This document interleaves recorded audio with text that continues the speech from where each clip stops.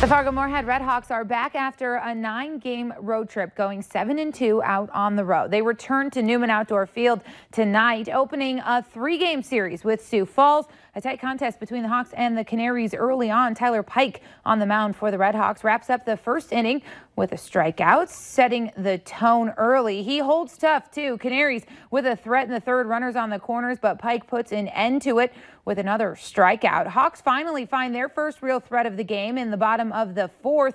2 on, and Correll Prime brings in Tim Colwell from third with a single out to right field. He's not on the base path long, though. TJ Bennett gets a good piece of Mark Saylor and sends this one towards the foul pole, and it's off the pole for a 3-run home run and a 4-0 Hawks lead. Bennett playing in his final game with the Redhawks tomorrow before he leaves to begin his coaching career at Illinois State. He's been as good at the plate as he is in the field for the Hawks. Canaries add 2 in the 5th, but the Hawks hang on for the 4-2 win.